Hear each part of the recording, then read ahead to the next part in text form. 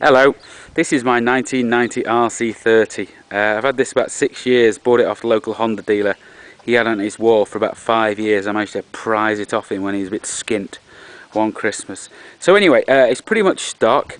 It is stock. It's done 7,941.7 miles, about 70 of which were done yesterday. I think when I got it, it got about 5,000 miles on it. I haven't done a lot to this bike really. The only thing I did was last year I got it dynoed. It ran out at 90 horsepower and we adjusted the jetting. We leaned it off. They're 112, 110 back and front carbs, and we put it to 102, 100 and removed the shims from the needles, and it got rid of the huge flat spot that it had in the middle, about sort of real resonant, about 7,500 RPM. Got rid of that. It feels like it's running a bit lean, but it's a lot better than it was, and the dyno round got to 100 horsepower. So 100 horsepower out of a stock RC30 ain't bad. When I got it, it had Metzler ME1 tyres on it. I chewed through the back pretty quick. The front's still on it. And what I did was I replaced the back with a Dunlop, I think it's a Sportsmax Radial D207. I think this is the same tyre they put on the V-Rod, and it's not quite the right size. This is 180/55/18, and I think the stock might have been 170/60 or 170/55, something like that. You know, obviously you can buy aftermarket wheels for them, and you can change the rear from an 18 to a 17, and you can use the ride height adjuster, but I couldn't be asked to do any of that. I just got a tyre and put it on it. I have to say it's not a very good tyre. It doesn't grip that well. So anyway, I'd say completely stock. When I got it, the gearing had been changed radically. The 1640 stock gearing, and it was something like 1544 or something like that, so it rev a lot harder. You know, but it probably runs to do about 125, 130 redlining in top. But what's funny is that because the gear, the speedo's driven off the gear shaft, the counter sprocket shaft. So you know, if you down gear it, the speedo kind of takes that into effect. So you could get this thing to where it was saying like 165, but it obviously wasn't. And I guess it'll do about 140, 145. We are at 5,000 feet here in Colorado, so that does have a little bit of an effect. Gave it a full service last year. I had to shim 2 of the exhaust valves on the back, remove the emissions stuff for what little or no effect that has. And I say this is one of the 300 that was imported in 1990. I've been looking for a pipe for it because you can get a lot more out of them with a pipe, but I haven't really been successful. They have this funny kind of, the pipe is a big single piece that goes down to the 4 downpipes, and I've struggled to find a reasonably priced solution for that because I don't want to spend $2 grand on the exhaust systems that are out there. Can't get very many parts for these anymore, although some stuff is still available. There's some guy on eBay been selling mirrors for about 2 years, and to my knowledge you can still buy them new for the Honda dealer. Well, you could about 6 months ago, because I bought a pair for this. Interesting also, everybody, when I got the bike, I got a spare bottom cowling and a spare tailpiece brand new in the box. I sold them to a guy in California about 4 years ago for 1,500 bucks each, and which is a pretty good deal for both of us really, since I got them with the bike. And I bought about the last 7 top fairings from Honda. Everybody always tell you that they you know, you couldn't buy them. I bought 7 of them from the local Honda dealer and sold them all on eBay, but then they did disappear. So bodywork, OEM bodywork is pretty hard to find. I know you can't get headlight. In fact, you can't get most stuff really. You can get some odds and ends, but what's really, you know, if you're thinking of buying one or restoring one, or if you find a rough one, things like these trims here that go inside the fairing, they're impossible to find, and you can't get them new.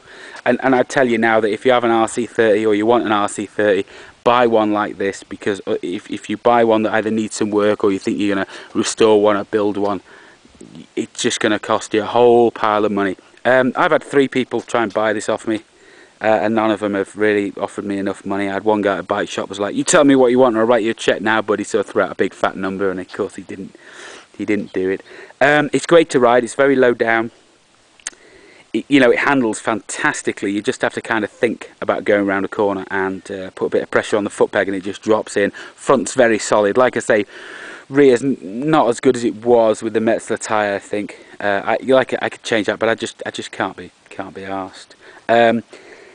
Brakes are reasonable. The tiny bit of flutter from the front rotors. These can warp quite easily, and one of the fork seals actually is blown. So I need to replace that. But it's nice. It's got a little rubber doodad missing. I've actually got it, but it just corroded over time. from there. And last year I gave it a full service. I'd, you know, changed the plugs, say changed the oil, changed the filter, changed the you know, shimmed it, changed the coolant. I went through it top to changed all the brake fluid, put rear brake pads in the back because the rear brake was shit and it still is shit. I stripped and cleaned the caliper and put a new seal in it, and that didn't seem to make any difference. And I used OEM brake pads, so maybe that was the issue. So it still has the reflectors on the back and the OEM fiberglass bodywork, which is incredibly light, incredibly flexible, and incredibly expensive. So, you know, nice ones of these show up on eBay anywhere from, like, you know, $15,000 to $30,000 depending on how many miles it's got. And there's been a couple out there that have got a couple of 100 miles on them, which if you want to buy one of these and stick it in the garage you can do. But I get it out every so often and ride it. Like I say, I rode it to work yesterday and some guy stopped me and said, "Is that a real one?" And I was like, well, yeah. And what else? That's it really. Like I say, I don't think I'll ever sell this. Somebody will have to offer me a lot of cash to get rid of this because I like it. He's got a very cramped riding position. You're very, very much over the front wheel, which is kind of, you know, you don't want to go great distances on it, obviously, and it only has one seat.